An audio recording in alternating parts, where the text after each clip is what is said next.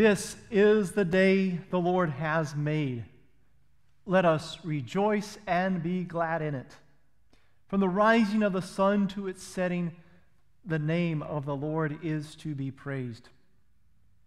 Return to the Lord your God, for he is gracious and merciful, slow to anger and abounding in steadfast love, and repents of evil. Jesus said, "If any man would come after me, let him deny himself and take up his cross and follow me. Christ was wounded for our transgressions. He was bruised for our iniquities. From the rising of the sun to its setting, the name of the Lord is to be praised.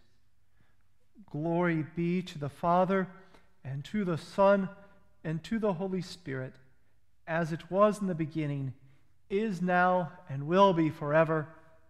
Amen." Let us pray. Almighty God, by your great goodness, you were deeply moved to do something about our sin. And so we ask you to look mercifully upon your people, that we may be governed and preserved evermore in body and soul by your holy word. Through Jesus Christ, your Son, our Lord, who lives and reigns with you in the Holy Spirit, one God, now and forever. Amen. In today's reading, we turn to John's Gospel again. Excuse me as I get my paper out of here. John's Gospel, the 11th chapter.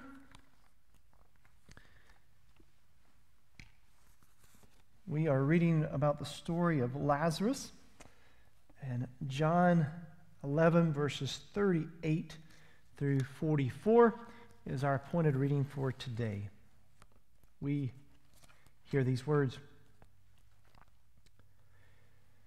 Jesus, once more deeply moved, came to the tomb. It was a cave with a stone laid across the entrance. "Take away the stone," he said. "But Lord," said Martha, the sister of the dead man, "by this time there is a bad odor, for he has been dead there 4 days." Then Jesus said, "Did I not tell you that if you believed, you would see the glory of God?" So they took away the stone. Then Jesus looked up and said, "Father, I thank you that you have heard me. I knew that you always hear me, but I said this for the benefit of the people standing here, that they may believe that you sent me." When he had said this, Jesus called out in a loud voice, "Lazarus, come out." The dead man came out, his hands and feet wrapped with strips of linen and a cloth around his face. Jesus said to them, "Take off the grave clothes and let him go." This is the gospel of our Lord. This morning, one of our awesome youth that we have, one of the many, Lacey Libran, did a great devotion on this very text. If you haven't had a chance to watch it on Facebook, I invite you to do so. She did a great job of capturing the simplicity, the truth of this text, and really applying it to today's context. So if you haven't had a chance, I encourage you to look at it. And now that I am preaching on these same 7 verses, the truth is it's a reminder that Scripture is simple, yet, because it all points to Jesus, yet it's very deep and can really make you think. Case in point, verse 38 reads in the New International Version, which we read just a second ago, Jesus, once again, deeply moved, came to the tomb. This phrase, deeply moved, is used, the same context, same phrase, in verse 33, when Jesus saw her, that is Mary, Lazarus' sister, weeping. He was deeply moved in the Spirit. I don't know what comes to mind when you think of someone being deeply moved, but I think of splagnizomai. Yeah, I think of splagnizomai. It's a great Greek word. When I originally read this, that's exactly where my mind went when I read deeply moved. You see, splagnizomai is one of those awesome onomatopoeia words that sounds like it means. Splagnizomai. It sounds like you're throwing up, and literally that's what it means. From the innards of your body comes out. And usually it's translated compassion. It moves you in your inner parts, compassion does. It's what moved Jesus to feed the 5,000 in Matthew 14. It's the same word that moved Jesus to feed the 4,000 in Matthew 15. And it's the same word that moved Jesus in Matthew 20 to heal 2 blind men. And splagnizomai is the word that Jesus uses in his parable in Luke 15 when he tells the story of the father being moved to go after his son and kiss him when the prodigal son returns. It's the type of thing that moves people like you to do something when others are in need. It's what moves people to volunteer when others need a hand. It's what moved some of our members to say, I want to do something during this COVID-19 crisis. I want to do something locally for our local staff in the ICU. And so this afternoon, some of our people delivered sweets, treats, and a loving note to encourage the ICU and CCU workers after their long hours. Yes, compassion or splagnizomai can move us to do wonderful things. This is most certainly true. Compassion moves us. Compassion moved Jesus. But it didn't move Jesus in this example from John 11. No, compassion didn't move him. Actually, the more I looked at this text, I had to go back and read it because that's where I originally thought. And I come to find out the NIV doesn't quite capture it. But listen to the way the New Living Translation captures this word. The word is embrimomenos. Embrimomenos. And John 11, verse 38 says this in the New Living Translation. Jesus was still angry as he arrived at the tomb. You see, this word, embrimomenos, means to snort like a horse or a mule or a bull with indignation, to sigh, to blame, to rebuke harshly. It's the same word that Jesus' disciples used at Jesus' anointing. You remember that story? Perhaps you're familiar with it. It's 6 days before the Passover. Jesus is about to arrive into Jerusalem on Palm Sunday, but that hasn't happened yet.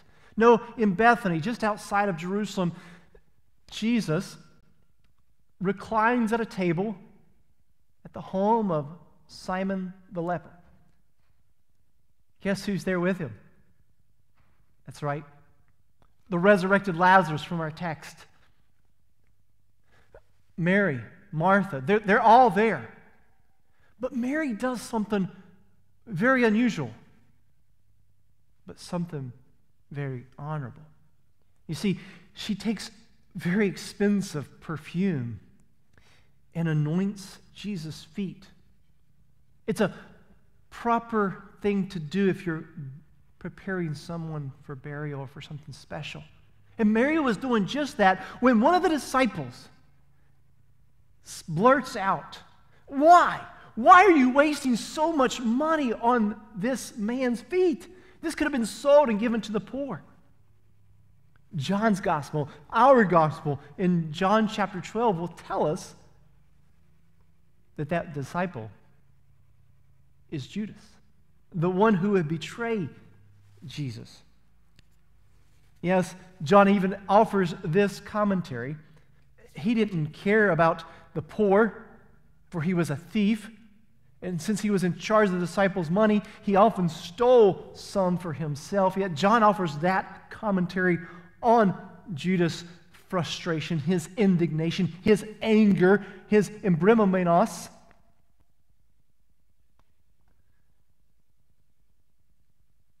So why does John use this same word to describe Jesus being moved to anger? The same word to describe Judas's anger, the thief's anger, is used to describe Jesus, the perfect one's anger that moves him in today's text. Why? It's interesting, at least, and most likely intentional at best, that John uses this word. That John uses this snorting anger after nearly identical statements. John 11, verse 32 reads this way from Mary. Lord, if you had only been here, my brother would not have died. And Jesus, deep with anger welling up within him. Then, verse 37. Some said, this man healed a blind man. Could he kept Lazarus from dying? And what is Jesus' response? To well up with snorting anger. I truly believe John is purposely using this word twice in these two verses. After all, it's the only time that John uses this word in his entire gospel. And he uses it purposely in the gospel when Jesus is confronted with death and his lack of movement towards stopping that death. So I sincerely believe John is purposeful in using this word here. But why? Why does Jesus get angry at the death of Lazarus? Why does Jesus get angry at the comments? If you'd have been here, O Lord, couldn't he have saved him from dying? Because deep down, Jesus knew he could do something. And deep down, he knew this pain of death wasn't the way it was intended to be. If death disturbs you, if the climbing death toll from COVID-19 angers you, if the estimates of 100 to 250,000 U.S. deaths just reported as an estimate yesterday from our White House, if those numbers anger you deeply and causes you to snort at death, if the diagnosis and prognosis of a friend who has cancer dies, or someone who dies suddenly from a car crash angers you, or if this fallen world angers you, you're in good company because it angers your Savior, Jesus. You see, he was there when this world was created perfectly. He was there when God created the heavens and the earth, and at the end of the sixth day, he would say, and it is very good.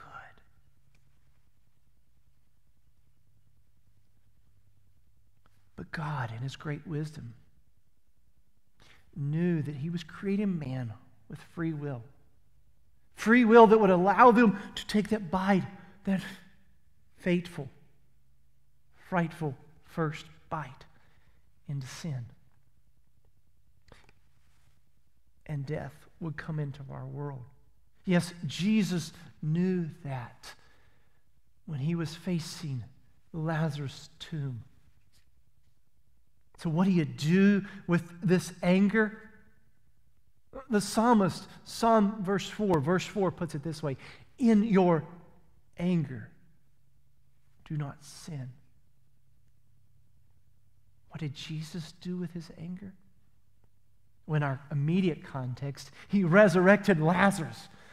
What does he do in the broader context with that anger? He takes your sin and my sin upon him.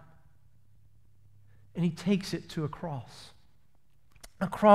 called Calvary's Holy Mountain. And he dies for your sin. Yes, Jesus took your cross, your death that you deserve,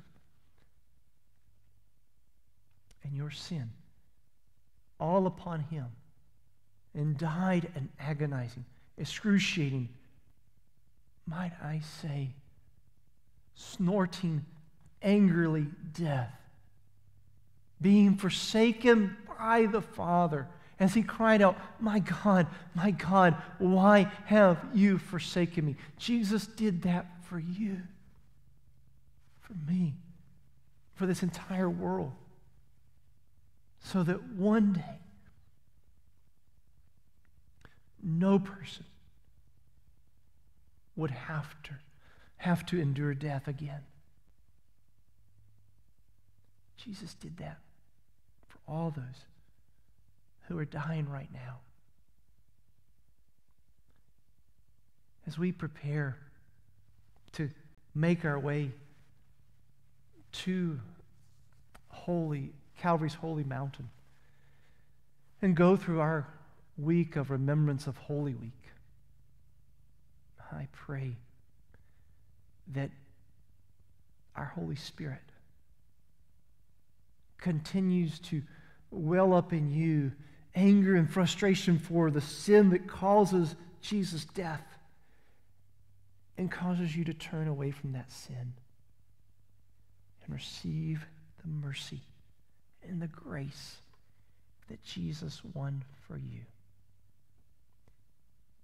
May God grant this for Jesus' sake.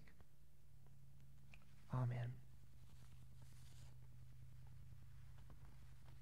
We turn to the Lord in prayer.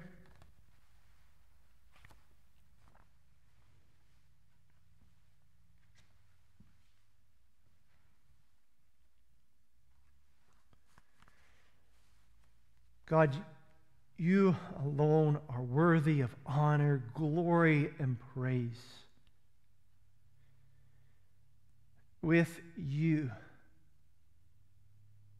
with your righteous anger, you took our sin to the cross and overcame death, sin, and the grave. With you, we can overcome the grave, our own sin, and our own anger that sometimes leads to sin. Right now, O Lord, we are asking you to heal those who are sick and protect those who are not. Not just with this COVID-19, but all who are ill, hospitalized, struggling, going through treatments. But Lord, thank you. Thank you for the promise that you have overcome death and the grave. That even if this illness or some other illness would take our lives, we have the assurance and certainty with you who overcame our death, our grave that we deserve. And so I ask you, Lord, give our leaders extra wisdom as they navigate this pandemic and economic uncertainty. But strengthen your global church. Reveal to us how we can partner together to reach the needs of those around us and share this hope that we have in you. Calm all fears. Fill us with your hope, joy, and peace as we continue to trust in you. Use this pandemic to pave the way for spiritual renewal. We want your glory, power, and healing to be on display. Together with St. John, we say, "Come, Lord Jesus, come." And blessed Lord, you have caused all holy scriptures to be written for our learning. Grant that we may so hear them, read, mark, learn, and take them to heart, that by the patience and comfort of your holy word, we may embrace and ever hold fast the blessed hope of everlasting life. Through Jesus Christ, your Son, our Lord, who taught us to pray, "Our Father, who art in heaven, hallowed be thy name. Thy kingdom come, thy will be done, on earth as it is in heaven. Give us this day our daily bread, and forgive us our trespasses, as we forgive those who trespass against us. And lead us not into temptation, but deliver us from evil. For thine is the kingdom, and the power, and the glory, forever and ever. Amen.